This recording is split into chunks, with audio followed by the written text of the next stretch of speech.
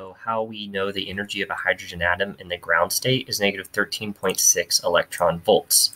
But we know this information from Bohr's model of the hydrogen atom.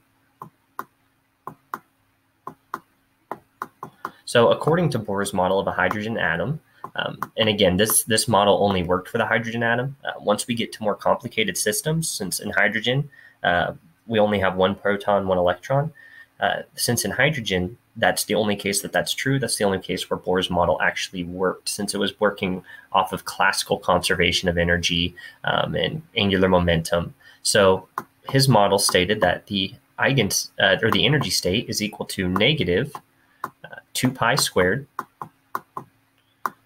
times e to the fourth, where e is the charge of an electron, times k squared times m sub e, divided by h squared, where h is Planck's constant. And then this is multiplied by 1 over n squared.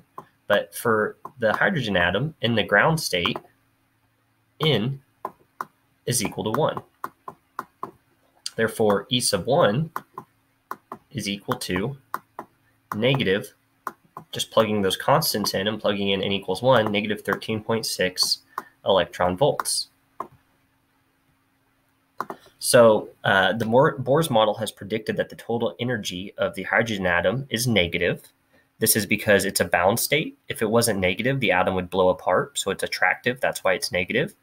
And the radius of the atom comes from the idea that the smallest radius of orbit, which we call it Bohr's radius, is this atomic size, this value right here in the parentheses. So that is why it's negative 13.6 eV.